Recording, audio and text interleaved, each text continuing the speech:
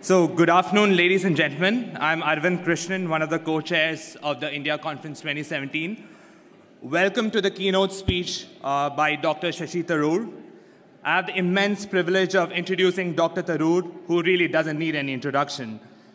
An eloquent orator, a best-selling author, an accomplished politician, and former international civil servant, Dr. Shashi Tharoor straddles several worlds of experience. This introduction is even more special to me because Dr. Tharoor is currently serving as the second Lok Sabha MP of my own constituency, Thiruvananthapuram.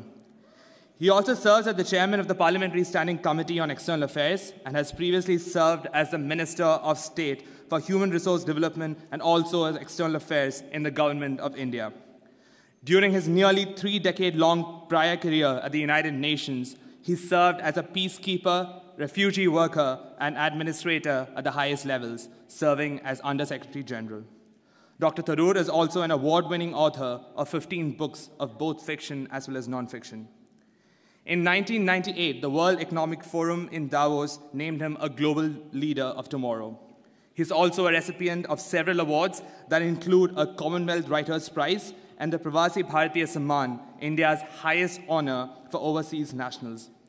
Among numerous other awards are one for New Age Politician of the Year from NDTV, the Hakim Khan Soor Award for National Integration, and the Priyadarshini Award for Excellence in Diplomacy. Dr. Shashi Tharoor was a pioneer in using social media as an instrument of political interaction and is one of India's most followed politicians on Twitter. Today, Dr. Tharoor will be speaking on the topic India in the post-globalization world. The last few years have seen the rise of nationalism and protectionism placing the trend of globalization under immense threat.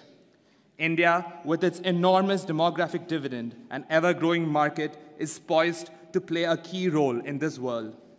These interesting times provide the perfect setting for this keynote address as we explore India's role in this world filled with contradictions. May I welcome Dr. Tharoor to the stage. Thank you.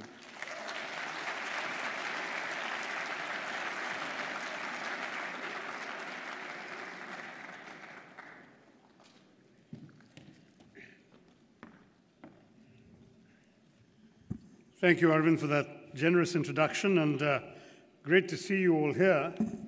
I must say that it's good to be back at Harvard after appearing in this same conference last year, but your weather is a welcome reminder of why I left in the first place. Anyway, glad some of you braved it. I realize the numbers are somewhat depleted from last year, but those of you who did make it, despite the weather and despite the lunch hour, very, very good to see you all.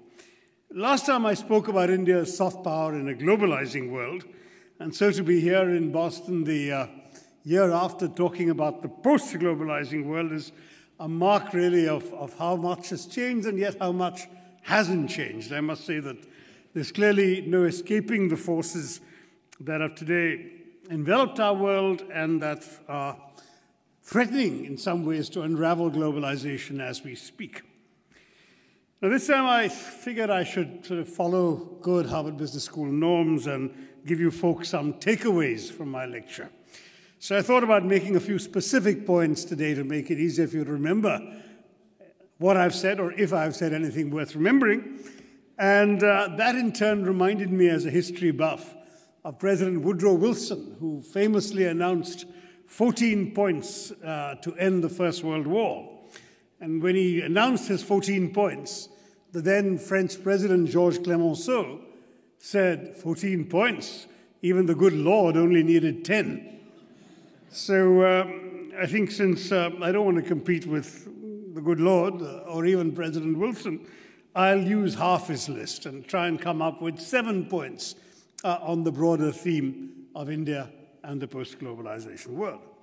So the first one, the seemingly paradoxical or contradictory, is that there is no escaping globalization.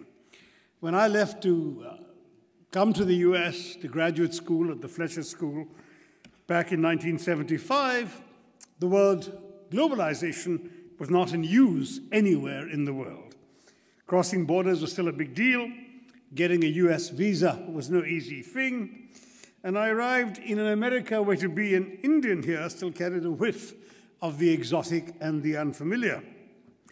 Then globalization became so widespread that the phenomenon was everywhere. And here I am addressing a Harvard Business School whose dean is from India originally. That is a different world from the one I discovered here 42 years ago. Now, when I say globalization is everywhere, I mean, it really has infected our everyday lives to the point where our most commonplace headlines seem to reek of globalization. What do I mean? Take, for example, the headlines just a little over a decade ago about the tragic death of Princess Diana. What's that got to do with globalization, you may ask? Well, think of it this way. An English princess with a Welsh title leaves a French hotel with an Egyptian companion who has supplanted a Pakistani. She gets into a German car with a Dutch engine that is driven by a Belgian chauffeur full of Scottish whiskey. They're then chased by Italian paparazzi on Japanese scooters and mobikes into a Swiss-built tunnel where they crash.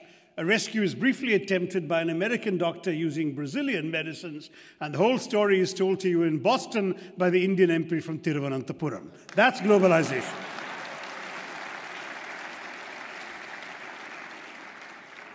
So it really is everywhere now, unlike 75. And it's impossible to avoid, so much so that it now animates movements of resistance to it. What does it mean, on the other hand, for a country like India, which was anything but globalized when I left it, and is very globalized today? What does it mean to be a young person, like most of you here in India? It can mean waking up to an alarm clock made in China, downing a cup of tea from leaves first planted by the British, donning jeans designed in America, and taking a Japanese scooter or a Korean car to an Indian university, where your essays may be written on a Taiwanese laptop assembled in Malaysia, while your textbooks are printed with German-invented technology on paper first pulped in Sweden. You might call your friends on a Finnish mobile phone if you're still stuck with a Nokia, or more likely perhaps a South Korean mobile phone these days, to invite them to an Italian pizza, or even what you think of as an Indian meal, featuring naan that came to us from Persia, tandoori chicken taught to us by rulers from Uzbekistan, and aloo and hari mirch, potatoes and green chilies for the uninitiated, that first came to India just 400 years ago from Latin America. And the most desi thing of all, of course, is suspicion of anything foreign. Now, in such a world, issues that once seemed far away are very much in your backyard. Precisely why, perhaps, today we see a push against globalization. After all, it's easier to control happenings in your backyard as opposed to events far away that still have a bearing on your life. Whether you like it or not, what happens in East Asia or South Africa, from protectionist politics to deforestation, desertification, the fight against AIDS, can affect your lives where you live right here in North America. And your own choices anywhere, what you buy, how you vote, can resound far away, as we have all seen with the worldwide reactions and economic tremors following the election of Donald Trump. As someone once said about water pollution, we all live downstream. Some seem to think that the stream can be dammed up and that walls can be built, but I think that they may discover that will simply lead to an overflow. And of course, walls are made for tunnels to be dug. So my second point is the backlash to globalization is gaining pace. While overall one can convincingly argue that globalization has made the world a better, safer, and more prosperous place, the manner in which its benefits have been distributed has admittedly been uneven. In the last 20 years in particular, inequalities in income have become stark, and many of the promises that globalization widely advertised during its heady rush have not actually been delivered. This has led to resentments and rejection from both left and right. Here in the US alone, where the bottom 90%, or 99% as they say they are, have endured income stagnation for a third of a century, we have seen a backlash. the Occupy Wall Street movement of young people claiming to represent the excluded, the insurgency of Bernie Sanders, and so on, all this on the left, and then the revolt of the unemployed, bitter, and increasingly xenophobic white blue-collar workers on the right, who have propelled Mr. Trump into the White House.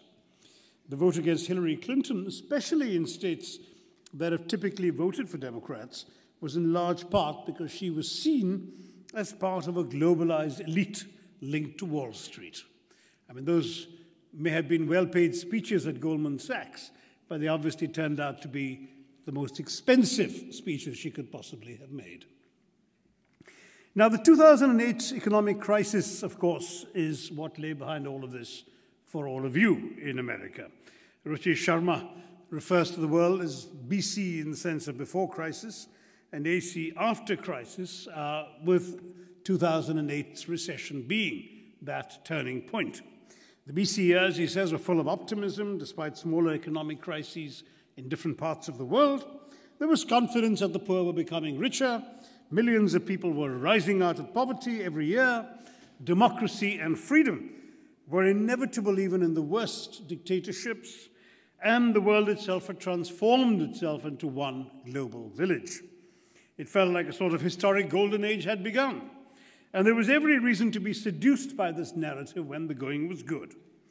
Some, however, have argued that these initial successes of globalization hid rising tensions within the communities. In the US, for example, within the US, a big gulf between the interior and the coasts, for instance, grew up. And of course, all of these problems reached a head after 2008. So that's why since 2008, what we see is more and more talk about anti-globalization. The numbers speak for themselves. In 2007, and I know you guys are used to numbers, so I shouldn't worry too much, but I'll rattle them off. The flow of global capital reached a record high of $9 trillion, with a 16% share of the global economy. In 2014, the very year that Prime Minister Narendra Modi came to power in India as an anti-status quo, anti-ancien regime hero, the flow of capital stood at $1.2 trillion, or 2% of the global economy. So 9 trillion 7 years earlier, 1.2 in 2014. 16% in 2007, 2% in 2014. And that, by the way, was the same percentage value of capital flows that the world saw in 1980. The world, in terms of numbers, had gone back decades. And in fact, in many ways, global trade has been growing at a pace slower than the global economy, which has not been growing very fast either. At the time of the so-called crisis, exports touched 186% of Singapore's GDP, 60% of Taiwan's GDP, but once the crisis began and global trade took a beating, their economies that were so reliant on exports began shrinking at alarming rates, and they were forced to look at other means of growth rather than relying on trade. Meanwhile, in the developed world, populist objections rose to globalization. For instance, China's trade with its Western partners has, one could argue, brought vast benefits to consumers in the West. But it's equally true that large numbers of workers in the West have lost their jobs in the process. The current generation in OECD countries will be the first in the modern age to find themselves with a standard of living lower than that of their parents. The response from leaders have been increasing political denunciation of global trade, hostility to foreigners, especially immigrants, and imposition of austerity measures, which again in turn tend to hurt the poor more than they hurt the rich. The poor and the unemployed then see that they have no stake in the globalized system. They demand to know why government policies made by their governments are benefiting people in faraway lands with what used to be their jobs.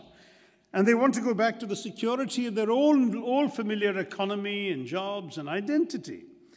That's what made the Make America Great Again slogan so irresistible to so many people just 3 months ago. Third, where you stand on globalization often depends on where you live. Indeed, globalization and today's anti-globalization is also what people make of it.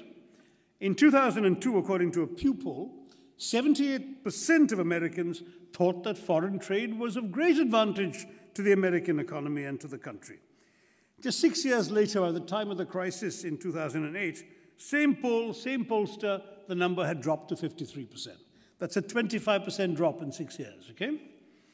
Countries that were economic powerhouses and have faced the worst of the crisis, countries like France, Japan, and of course the US, are the states now negotiating major regional trade agreements in the face of skepticism about globalization amongst their own voting publics.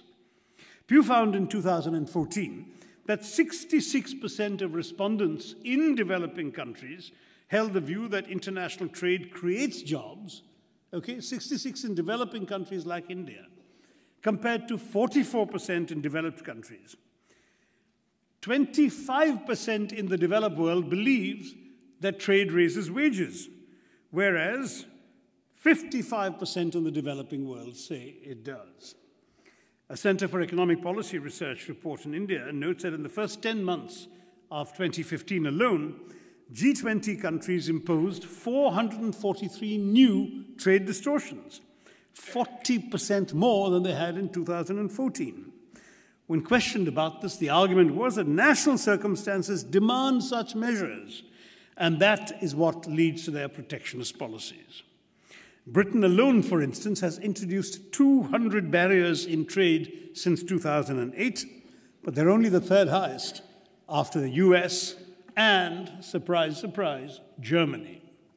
So these are the countries that have actually brought in more restrictions, barriers, distortions, protectionist measures since 2008. Then look at rising inequality. Central banks have been flushing out money, which instead of enabling job growth as intended, finds its way largely into financial assets owned by the rich.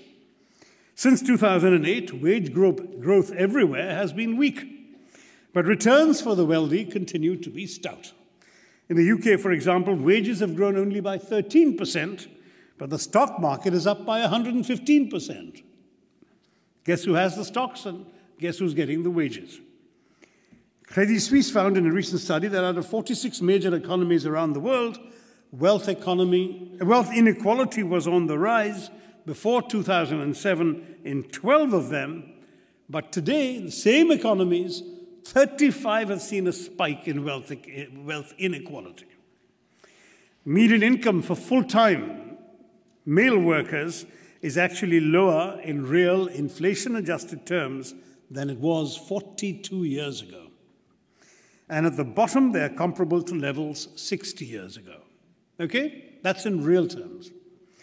Add to this the fact that the total population of billionaires in the world has increased to 1,800, provoking class resentment at the concentration of the wealth in the hands of the few. They're not few enough not to be noticed or not to be envied, but they're enough to be resented.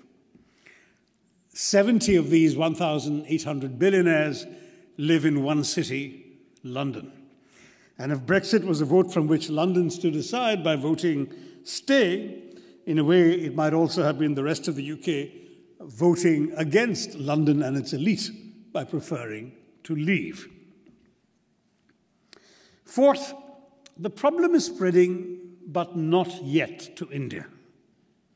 Anti-globalization sentiment has won support in globalization's cradles, as I've described to you. Protectionist barriers have gone up in those very nations that have for years advocated the free flow of goods, labor, and capital. President Trump promises to bring back jobs that have been lost to China.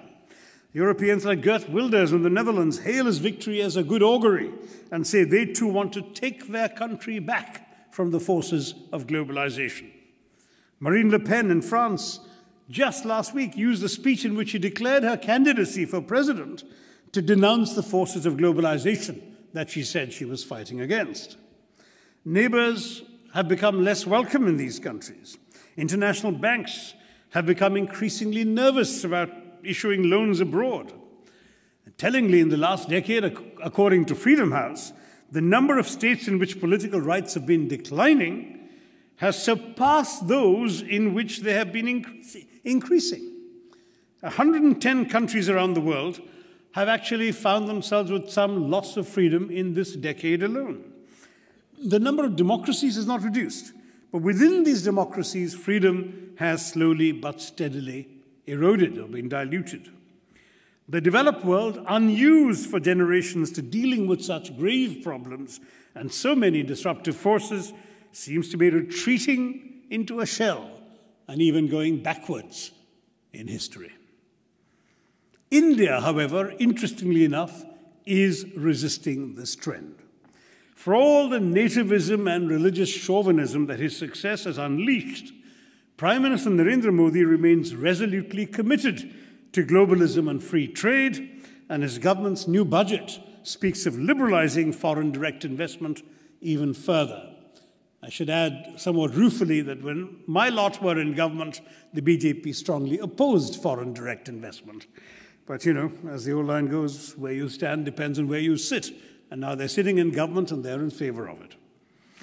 As it happens, India has had some experience for all of its modern existence, including after independence in 1947, with constantly battling the challenges of competing identities, disruption, poverty, and worse. India strikes many as maddening, chaotic, inefficient, and seemingly unpurposeful as it muddles its way forward into the 21st century. But India, as the British historian E.P. Thompson wrote, is perhaps the most important country for the future of the world. All the convergent influences of the world run through this society, he said. There is not a thought that is being taught in the West or the East that is not active in some Indian mind. Unquote. I'm glad a Brit said that and not an Indian. But the importance of India is nowhere more apparent today than in the discourse about the country's place and prospects in a trembling world economy. There are lessons from its past for the wider world at large and proactive measures to be taken today so that we do not get left behind in a post-global universe. Which leads me to my fifth point, that India has made a paradigm shift in order to get here. 20 years ago, on the occasion of the 50th anniversary of India's independence, I wrote a book called India from Midnight to the Millennium. In it, I focused on India as a country standing on the cusp of several important debates facing the world at the beginning of the 21st century. One of the debates I discussed then was globalization versus self-reliance. Should India, where economic self-sufficiency had been a mantra for more than 4 decades, open itself further to the new economy, to the world economy, I asked. India's global economic stature since then is quite a change, since for more than 4 decades after independence, India suffered from what I call the economics of nationalism, which equated political independence with economic self-sufficiency and largely isolated India from the world economy. In other words, we've already been where the rest of the world is headed with such enthusiasm. Why? Well, because the East India Company came to trade and stayed on to rule. So our nationalist leaders were suspicious of every foreigner with a briefcase, seeing him as the thin end of a neo-imperialist wedge. The feeling was, yeah, they say they want to trade or invest with you, but what they really want to do is rule you. We know that. That's what the East India Company did. So instead of integrating India into the global capital system, as very few post-colonial countries like Singapore were to do, India's leaders were convinced that the political independence they'd fought so long and hard for could only be guaranteed by economic independence. And so self-reliance became the slogan, the protectionist barriers went up, and India spent about 45 years after independence with the best and noblest of intentions, sitting bureaucrats rather than businessmen on the commanding heights of the economy, spending a good part of the first 4.5 decades in subsidizing unproductivity, regulating stagnation, and trying to distribute poverty. Which only goes to prove that one of the lessons you learn from history is that history can sometimes teach you the wrong lessons. Now, rulers, like many around the world today, mistrusted what ordinary people could achieve for themselves when they were freed from the limitations of borders and boundaries, both physical and of the mind, to pursue their own prosperity within a framework of government-supported structures that ensured a level playing field, fair regulation, and social justice, the very model that came to be adopted in Western democracies, though perhaps increasingly dismantled in Republican-ruled America, and being smashed even further now. Instead, India created a license permit quota Raj that denied Indian businesses the opportunity to prosper and grow. It's sadly impossible to quantify the economic losses inflicted on our country over 4 decades of entrepreneurs frittering away their energies in queuing for licenses rather than manufacturing products, paying bribes instead of hiring workers, wooing politicians instead of understanding consumers, and getting things done, that favorite phrase, through bureaucrats rather than doing things for themselves. It took a financial crisis in 1991, as you all know, to prompt India to change course, with Dr. Manmohan Singh as finance minister memorably invoking Victor Hugo in his famous 1991 budget speech, in which he said, "No power on earth can stop an idea whose time has come." Well, that idea, as you know, was that of the economic liberalization of the country, and that liberalization in an increasingly globalized world has changed India irreversibly. As I demonstrate in my new book, An Era of Darkness, the British had conquered one of the richest countries in the world, and over 200 years of loot, plunder, and expropriation had reduced it by 1947 to one of the poorest, most backward, illiterate, and diseased societies on earth. From 1900 to 1947, the rate of growth of the Indian economy was below 0.01%, while population grew steadily at well over 3.5%. Imperial rule left a society, when the Brits left, with 18% literacy, practically no domestic industry, and over 90% living below what we today call the poverty line. The impoverishment of India was the starkest reality that India's nationalist leaders had to face. They did what they thought was the right thing to do to end this poverty. It didn't work well enough or fast enough, so a generation ago we started doing something else. The results are there for all to see. The country has visibly prospered, and despite population growth, per capita income has grown faster and higher in each of these years than ever before. In the last 24 years, India has pulled more people out of poverty than in the previous 44, averaging some 10 million people a year in the last decade.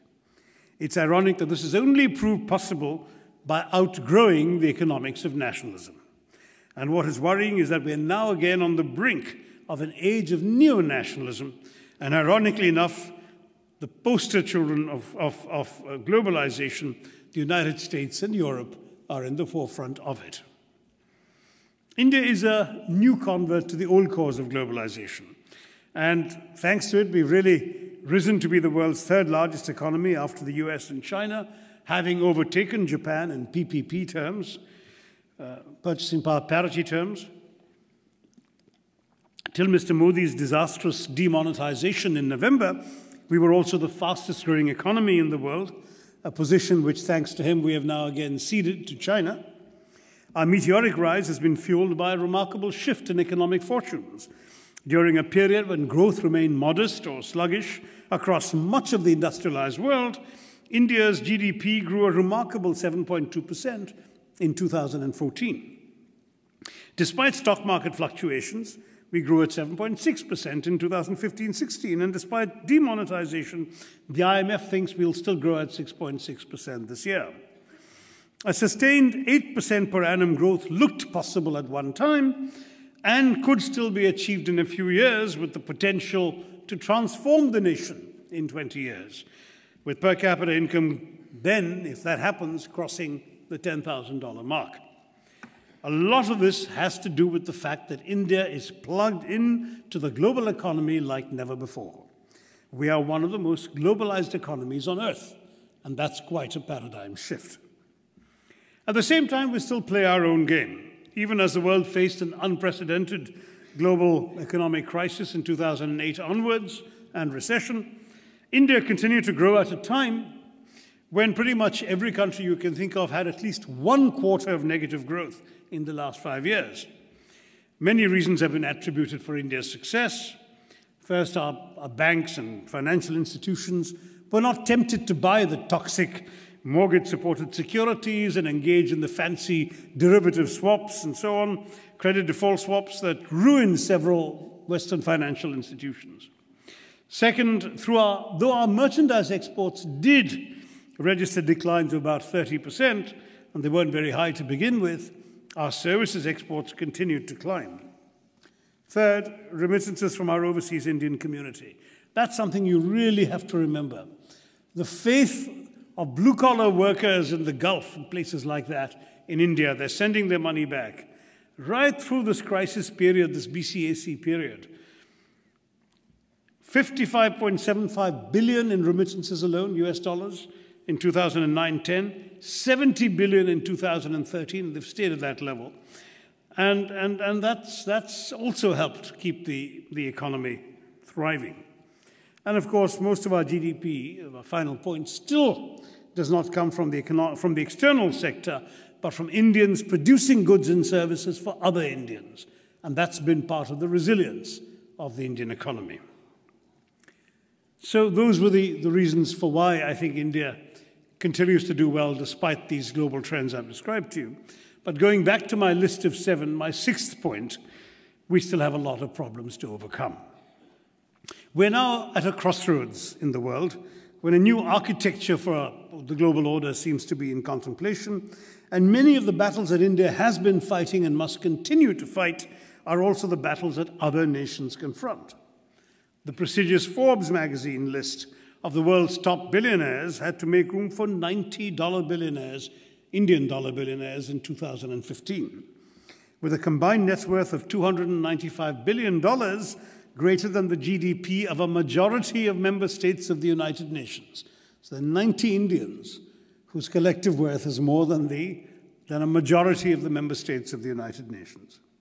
At the same time, we have 363 million people living below the poverty line. And it's not the UN or World Bank's poverty line of $1.25 a day, but the Indian poverty line, which in rural areas is calculated at 32 rupees or 50 cents a day. In other words, a line that's been drawn just this side of the funeral pyre. Globalization or post-globalization, this is our reality, and this is what we must address creatively, quickly, and securely. We've trained world-class scientists and engineers, but 431 million of our compatriots are still illiterate, and we also have more children who have never seen the inside of a school than any other country in the world does. We have a great demographic advantage in theory. 65% of the population is under 35, 50.1% is under 25, 287 million in the age group of 10 to 22, which means we should have a dynamic, youthful, productive workforce for the next 40 years, when the rest of the world, including China, is aging. The average age in 2020 in Europe will be 46. In Japan, it'll be 47. Even in the US, it'll be 40. And if Mr. Trump keeps all the immigrants out, it could even be higher. In India, it'll be 29. So it could work, but we also have 4.3 million child laborers. 40% of the children in our government schools drop out by the 8th grade. We have 487 million people in our workforce, but more than 2/3 of our employers say they're struggling to find employable workers because our workers don't have the needed skills. In India, only 2.3% of the workforce has received training in formal skills, and that compares with 52% in the US, 68% in the UK, and a staggering 92 or 93% in Germany. So the system is potentially a huge, huge nightmare. A demographic disaster could await us instead of a demographic dividend. We celebrate India's IT triumphs, and so we should, but information technology has employed a grand total of 5 million Indians in India in the last 20 years, maybe a few more in this country, but 5 million in India, while 10 million people are entering the workforce each year. Many of our urban youth rightly say with confidence that their future will be better than their parents' past. But there are Maoist insurgencies violently disturbing the peace in 165 of India's 602 districts.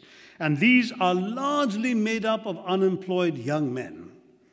With opportunities that come from global trade and globalization itself now under threat, we can be sure of more troublesome conditions in managing our large numbers and creating productive opportunities for them and guaranteeing sustainable futures for our citizens. Mr. Modi is saying make in India at a time when developed countries are saying make at home, and where increasing automation, artificial intelligence, all that is ensuring that many of these jobs are not going to be done by human beings of any nationality in any case. Now, we may yet be able to weather the storm, because even during the best phases of our growth in recent years, growth was never only about per capita income figures or enabling business. It was always a means to an end. And the ends we cared about were the uplift of the weaker sections of our society, the expansion of possibilities for them, the provision of decent healthcare, clean drinking water, and these ends remain. Whether we grow by 9% as we once did, by 7% as we did last year, by 6% as we might this year, whatever it might be, our fundamental commitment has to be to the bottom 25% of our society. It was a failure to recognize this principle that today has the global world order in a state of chaos, so that the 25% left out of the changes of the last decades rebelled against a system, riding on the backs of strongmen and women whose principal qualification appears to be their ability to tap into discontent and outrage. As Joseph Stiglitz has argued, the central problem, even in advanced economies, was never globalization itself, but the manner in which it was allowed free rein, offering opportunity unfairly while not guaranteeing social protection against technology-driven disruptions and other forces of the market that run amok. In India, on the contrary, though not with 100% success, I'll admit, efforts were made by the UPA government, of which I was a part, to create precisely those safety nets to help those left behind by globalization to weather disruption and to make it easier for them to build something new in a changing world. I often used to argue, I've said so in Parliament as well, that the magic of the market cannot appeal to people who can't afford to enter the marketplace. Let's enable them. Give them the basics so they can enter the marketplace, and then you can develop your market forces. We enabled businesses and drew benefits from globalization, but we were not blinded from our greater responsibilities by early successes. So something like the Mahatma Gandhi National Rural Employment Guarantee Scheme, for example, which was lambasted by the opposition and others across the board as a waste of resources. But, of course, when the recent demonetization debacle in India disrupted the informal economy that provides most Indians their sustenance, it was to this Manrega scheme that workers turned for jobs and income and food on the table, and the Prime Minister and the Finance Minister have announced increased budgetary allocations for this very scheme that they had denounced for the last 5 years. The result is that in 2017, the Modi government's budget has given the highest ever budgetary allocation to Manrega in history. So, seventh, where do we go from here? How can India negotiate a post-globalization world where international institutions of global governance are challenged and slowly proving to be ineffective, and when the very architects of this order seem to be withdrawing from it? One only has to look at China to get a sense of how much the West, which was the founder of globalization after the Second World War, is besieged by paranoia about its loss of control over an order of its own making, a reflection of Western populations and their angst. In 1980, the Chinese share of the global economy stood at about 2%, while the US represented 23%. By 2014, both China and the US have about 16% of the global economy. A situation like this is not unprecedented. In the early years of the 20th century, it was the US that eclipsed Great Britain, taking the world from an age of Pax Britannica to one of Pax Americana. They, with their allies, designed a new world order.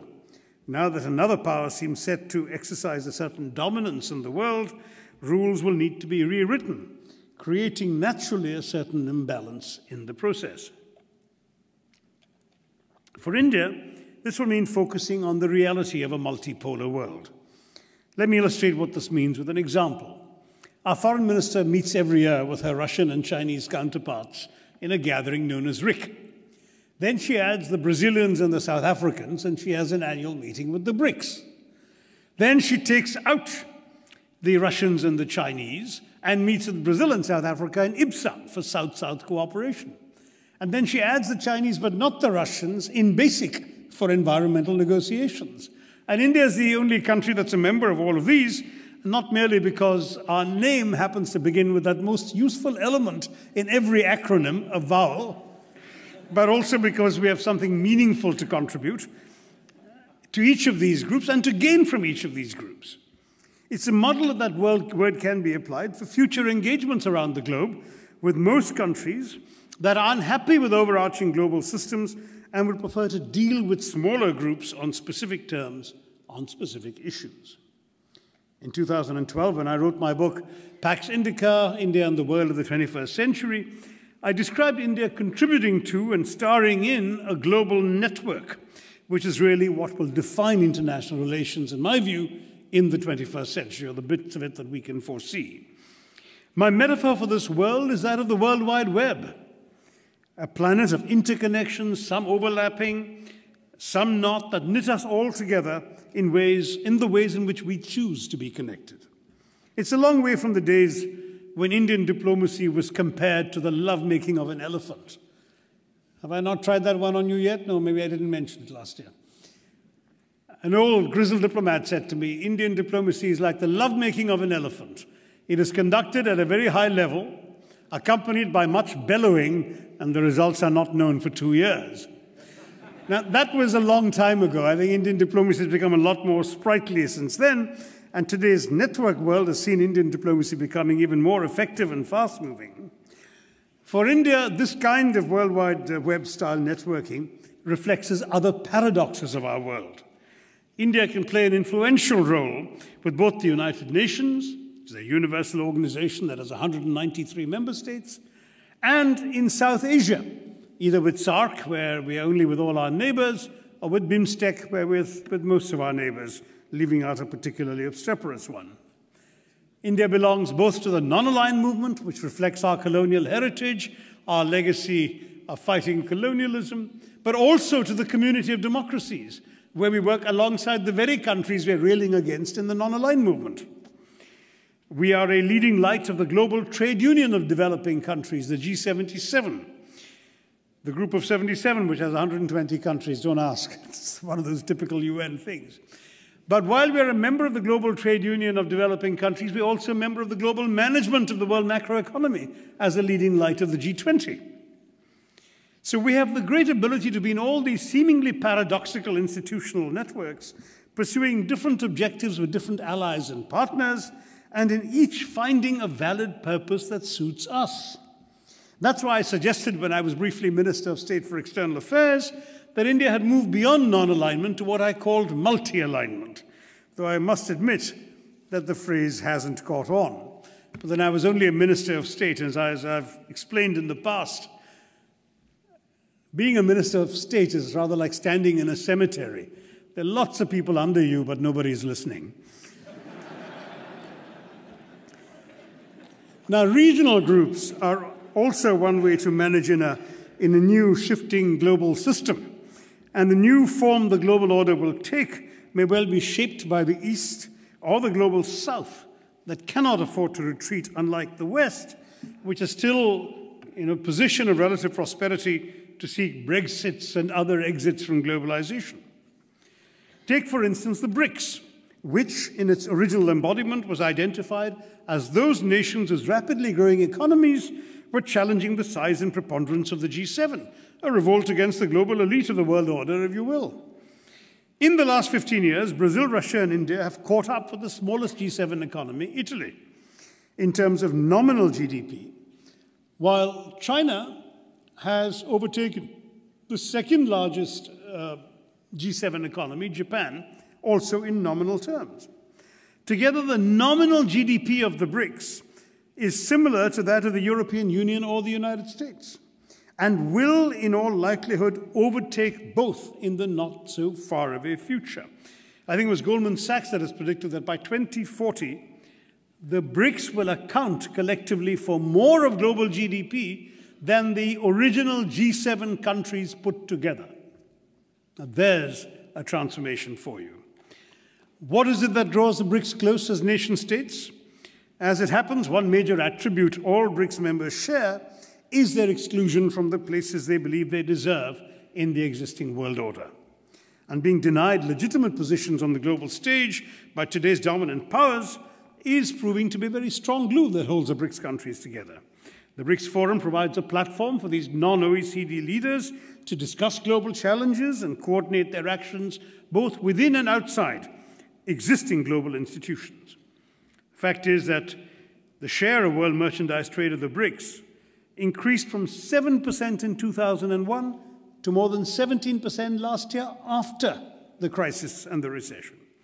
It's not an exaggeration to argue that if they apply themselves, the new post-globalization world order could be designed by these countries on terms that are better than what was on offer earlier.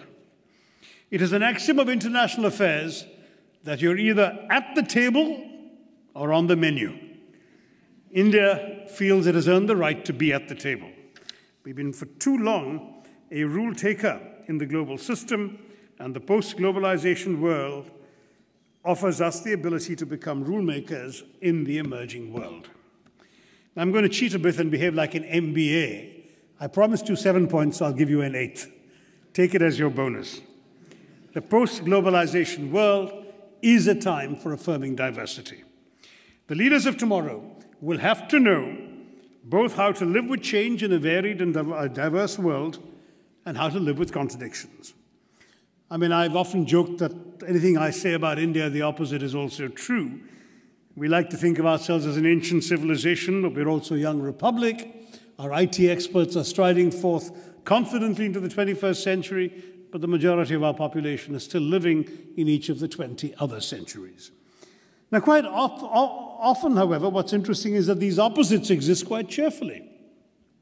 One of my favorite images of India is from the Kumbh Mela, in which there is a classic photograph going around the internet of this Hindu sage, a naked holy man right out of central casting, right? He's got matted hair, wispy beard, broken teeth, warts on his face. His bare torso is thin. He's got a Rudraksha mala and ash-smeared forehead, all of that stuff. And he's staring away into the distance, which in the old days would have been the classic picture of timeless otherworldliness. But in this photograph from the Kumbh Mela, this naked holy man is chatting away on a mobile phone. That is today's India. And that's you've got to learn to embrace the possibilities and the complications that represents. And one of the other paradoxes of our globalizing world is that if the 20th century has made the world safe for democracy, the 21st century has to make it safe for diversity. The world as a whole must reflect the idea that is already familiar to India and used to be familiar to the United States, that it shouldn't matter what the color of your skin is, the kind of food you eat, the sounds you make when you speak, the God you choose to worship or not, so long as you want to play by the same rules as everybody else and dream the same dreams. It's not essential in a democratic world to agree all the time, so long as you agree on the ground rules of how you will disagree. That's the secret in many ways of what India's learned. But before I go on, I've seen this young organizer standing there, and I realize we're all like Egyptian mummies strapped for time. So let me pull my thoughts together. My basic point is that we have to think beyond the binaries of globalization and post-globalization to cooperative relationships in a networked and diverse world. Sovereign nation-states will continue proudly to guard their sovereignty, and President Trump may even try to build his wall, though if he does, as I said earlier, I think the Mexicans will build a lot of tunnels. But the world will inevitably push nations together in ways that transforms the very definition of the word sovereignty and dilutes its own meanings. Every country wants to ensure the security and well-being of its own citizens. But the old autarkic ways of doing this will never work, and that's my message to the folks in Washington. Most of us belong to countries that proudly and somewhat chauvinistically celebrate their Independence Day. But the time may come for all of us to realize that what we really ought to celebrate the rest of the time is something else. The recognition that every other day in the calendar in our still globalized world is really an Interdependence Day. Thank you very much. Jai Hind.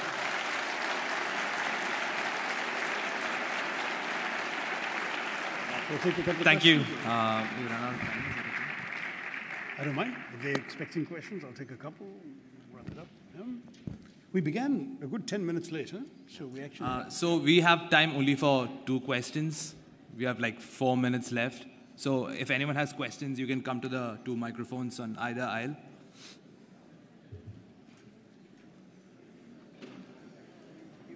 Go ahead. Each minute seems to count. The mic doesn't work, which is why they asked you to come to it, I guess. Louder, I'll repeat your question, yeah.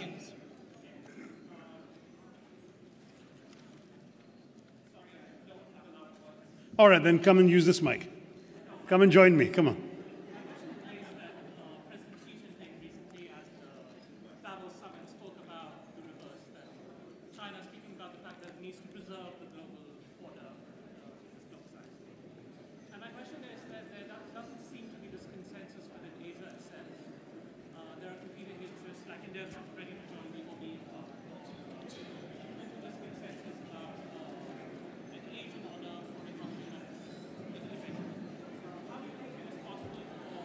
Okay, everyone, I'll repeat the question for you.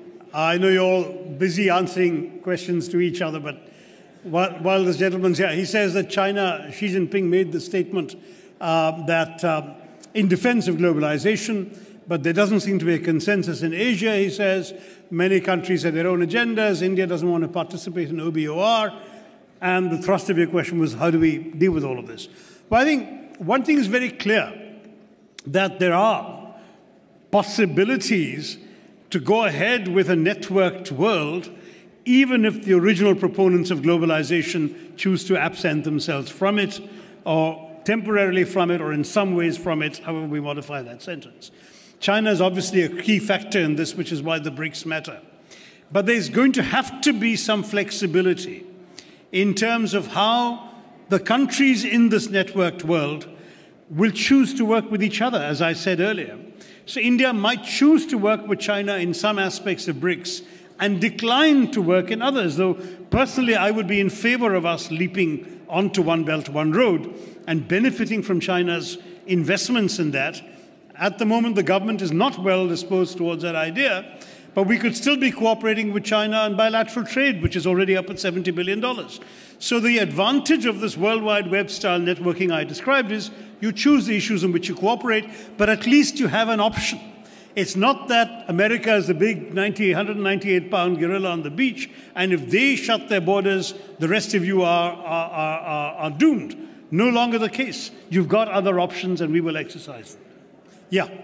Is it working still? No. Is there a mic that's working that somebody... Yeah, go ahead. I think those who are at a mic that isn't working could just come here, perhaps. Yeah.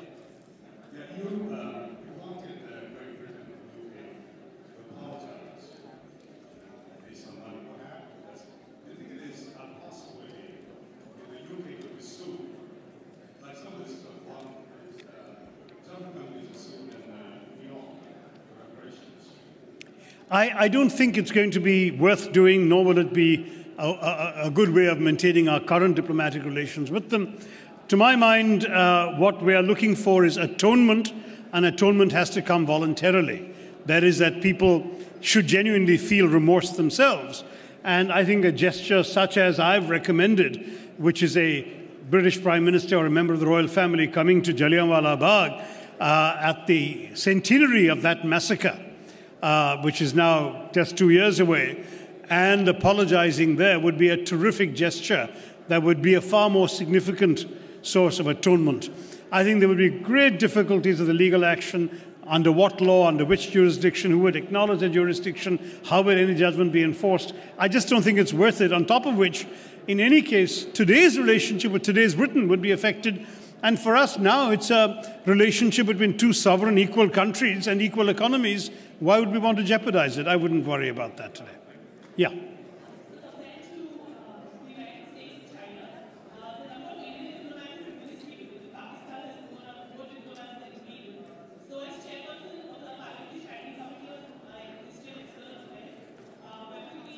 So we already have taken this issue up very strongly, and my committee has authored a report on the Foreign Service, including its numbers, its recruitment, its training, etc., which is up on the Lok Sabha website. So if you'll go on, I think it's loksabha.nic.in, I wouldn't swear to it, please read my report. You will see exactly what we've recommended. And we do have a fairly sympathetic setup now in the Ministry of External Affairs. For example, our recommendations on lateral entry of non-career diplomats into the Foreign Service has been accepted in part by the current Foreign Secretary, and I think he is very receptive. So I would not be surprised to see our proposals going up to the Cabinet for a significant increase in the size of the Indian diplomatic corps. It's absurd that a country like India has the same number of diplomats as Singapore or New Zealand, and a fraction of Brazil, China, our peers in BRICS, and of course a tiny fraction of the US or other countries. So I agree with you, this is an issue I've been personally pursuing doggedly for years, and I intend to continue fighting it as long as I chair the Foreign Affairs Committee and can push it through. Thank you all very much.